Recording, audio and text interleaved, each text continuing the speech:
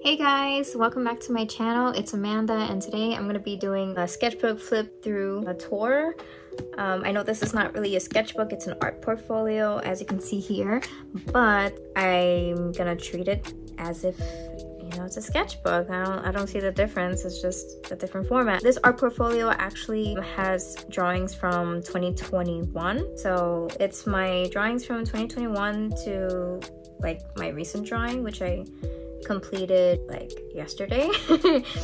So this first drawing I did after watching the Eternals movie. So I decided to draw this in graphite pencil with color pencil because the reference I used was like grayscale, and then there was also yellow applied to these pieces as well, so I tried to imitate that as much as possible.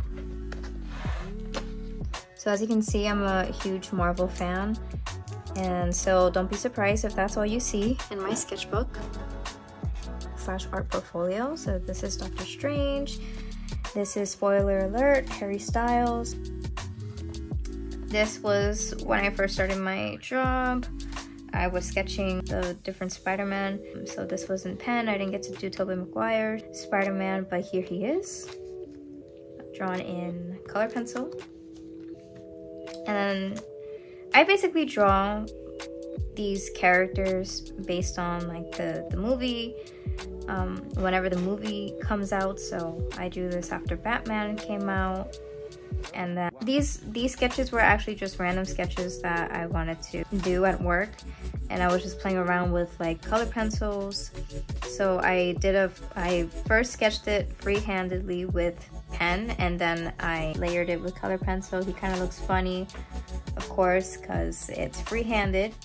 So yeah, some more freehand sketches over here. I did Groot and Deadpool.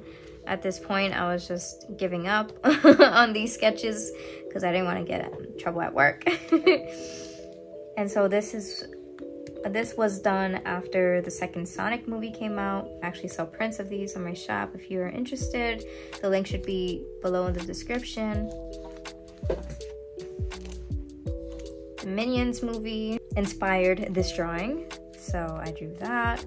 And then this was just another Spider-Man drawing that I did. I had asked my students if I should draw another Spider-Man character, and they helped me pick a reference, so I went with this, and I actually didn't finish it until like 3 months after I started it. And then the same thing with this. After finishing Moon Knight, I sketched this out, and I didn't get to complete it until like 2 months later. So this was summer of 2022, after Miss Marvel came out. I thought it would be cool to draw her since her costume is pretty vibrant, so I did that. And then the Thor movie came out, and I drew these iconic characters. This has to be one of my favorite Marvel drawings to date. I completed this one. Was pretty cool to do as well, with like the lightning bolt. So then this is the drawing I did of MJ at the end of summer. I had fun doing this as well. I feel like this is the most realistic drawing I've done of Zendaya, even though I could do better. Yeah, and then I didn't draw until like October when I first started the Inktober prompt. It was Marvel themed. So I did Thor as my first drawing, Loki for the second, Wanda for the third. Mind you, I didn't complete the prompt, so I only did like 12 pieces because I was working, and you know, you get burnt out completing, you know, drawings every single day. I dedicated like 3 to 4 hours each day on these pieces. Moon Knight, Hela, Mark Spector and Stephen Grant, Groot, Spider-Man again. It's a common theme. Valkyrie, Captain America's shield. I think we're nearing the end. This is Black Panther. Wednesday. And Namor from the Black Panther movie. And this is actually my most recent drawing that I completed this past weekend, so kind of counts as 2023.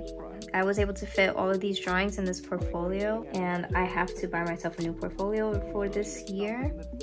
But overall, I enjoyed making all of these pieces. I feel like I learned a lot when it came to composition and the use of color, like for example with this one, and as well as using different materials. So for this drawing, for example, I used markers and color pencil, and then with my sketches from earlier on in 2022, I used pen and color pencil. So it was pretty fun to experiment with these different drawing styles. And yeah, so I hope you guys enjoyed this little flip through. I feel like it went by really fast, but these were all the drawings I completed within the past 2 years, and I cannot wait to see what I create this year. So if you look forward to seeing any more of these kind of videos, please leave this video a like and subscribe to this channel so I know that you're interested. And I thank you guys so much for the support, and I will see you in the next video.